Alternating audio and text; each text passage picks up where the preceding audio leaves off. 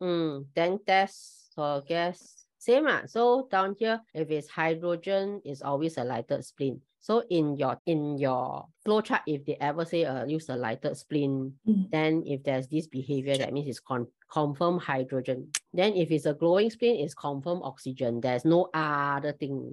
Okay. CO2 same carbon dioxide, all the same.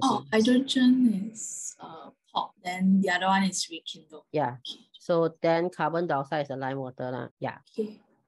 Then if they ask for the white PPT name, right, I think it's calcium carbonate. Forgot to add in like that. Okay, so sulfur dioxide, if you see in your question, they put K2Cr2O7, right?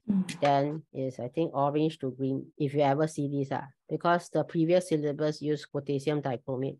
If you do 10 years series and you see potassium dichromate, it is also used to test for sulfur dioxide. So is the filter paper soaked in that colorful liquid? Then it uses that to change the color. Okay. And sulfur dioxide has I think bleaching purpose. You will bleach also. Yeah, but not in silver. Yeah. So chlorine is the only one that bleach for you, and then it's you use blue litmus. So the blue litmus will turn red and then bleach. You can also use red litmus, then the red litmus remains red, and then after that it bleaches. Okay. That's for water. Now it's only this. Do you understand what is anhydrous? Not really. Anhydrous means the compound has no water. Oh, no water. Okay. The backstory another day. Yeah, so anhydrous copper sulfate is white. Then if you put in water, the white color will become blue color. Oh, but it's like powder, right? Yeah.